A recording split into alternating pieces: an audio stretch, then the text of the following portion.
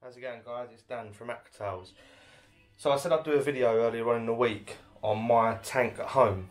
And the reasons as to why I chose to scape it the way that I have done. So this is my tank. It's around 500-600 litres. It's got a 200 litre sump and it's extremely low tech. We're using an Aquasky 2.0 light.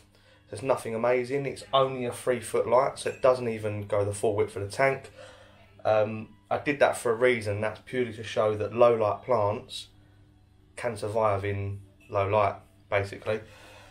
So,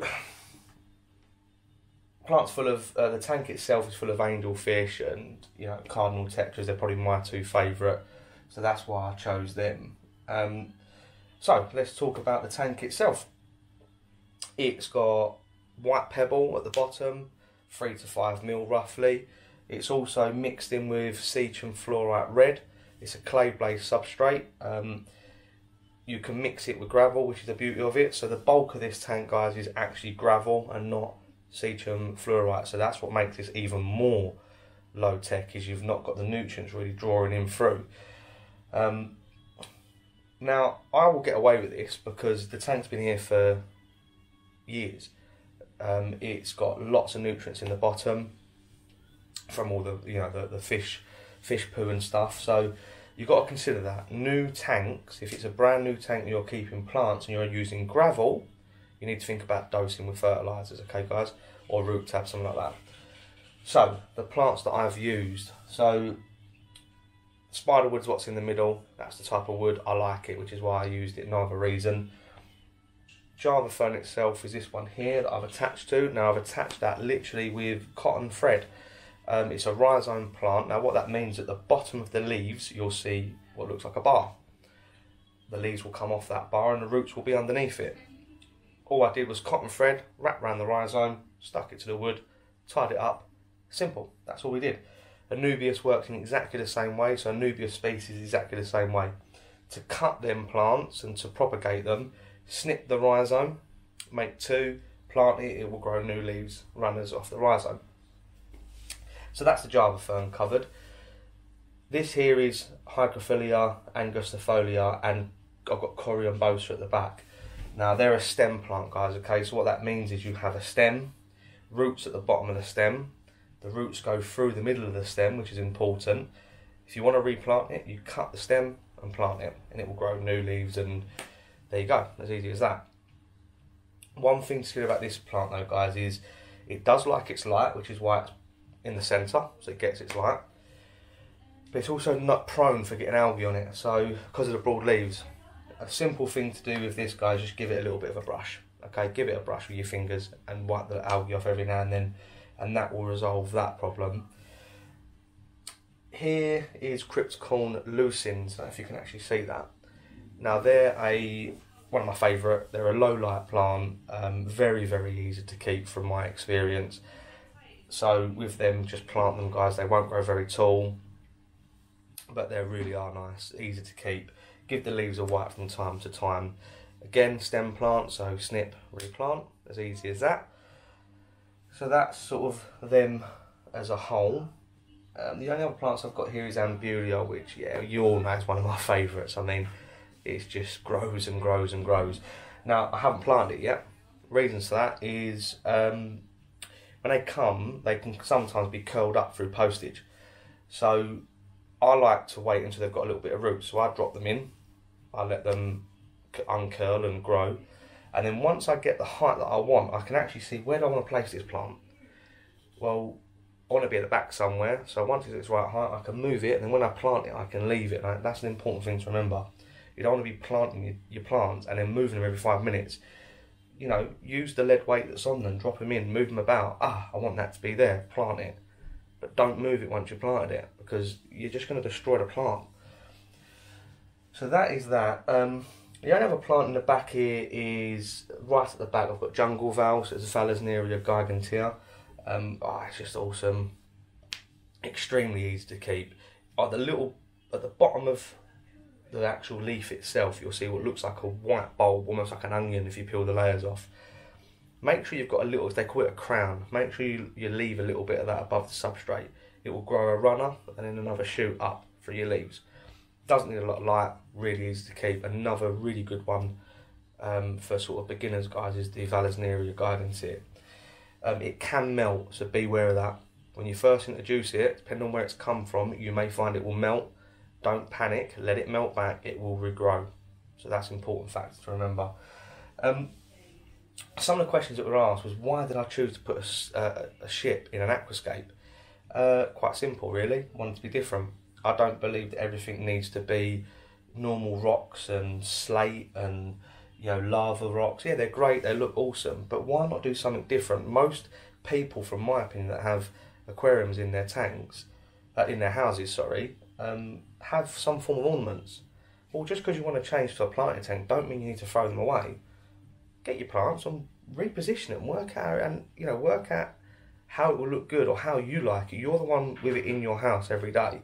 You're the one looking at it. It doesn't matter if it's conventional and if it's the best scape in the world. Who cares? As long as you like it and you can keep them alive, it's all that matters, because you're the one there looking at it every single day. The other thing that I do with this, guys, another plant that I did add was the 1-2 grow range from Tropica. I added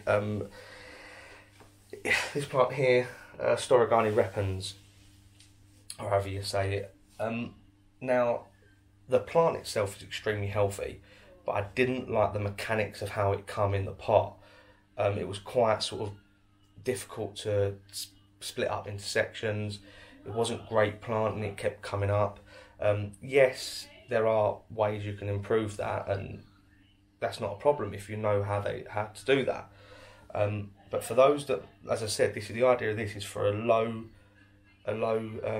beginner. That's the idea why I've done this video.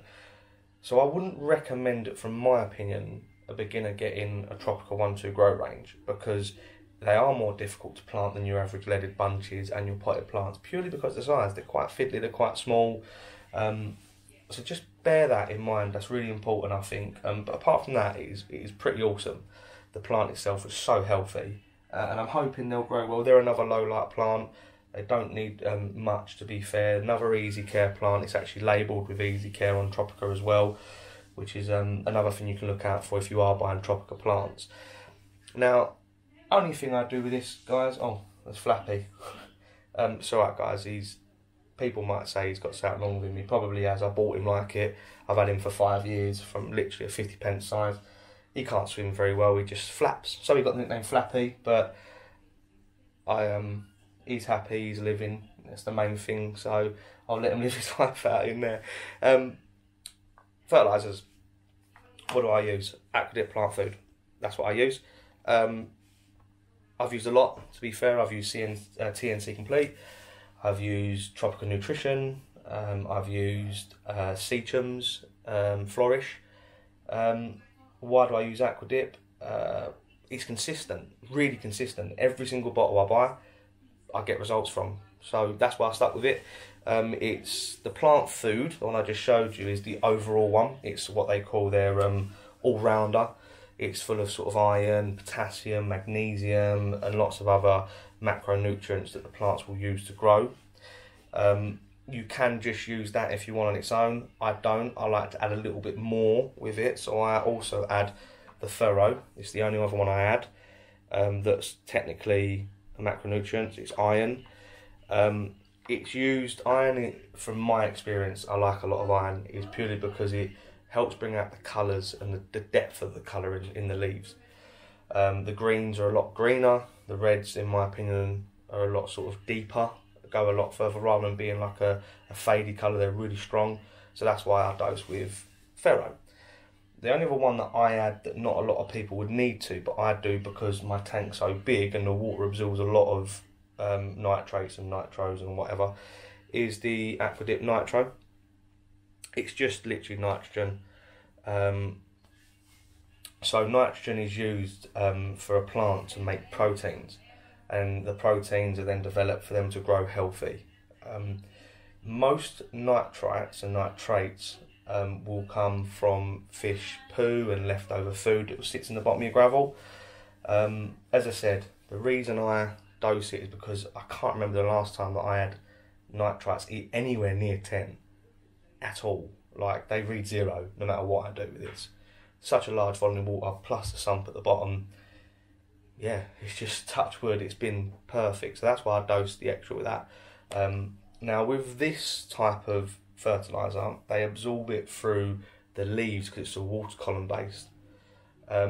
All the nutrients from these are absorbed through the leaves. You can get root tabs which you can put in your soil. I don't use them. I'm not going to lie, I'm not a big fan of them. They do have their place and they do work very well. But like I said, you know, easy care plants like this, no, I wouldn't bother. I don't really feel the need to.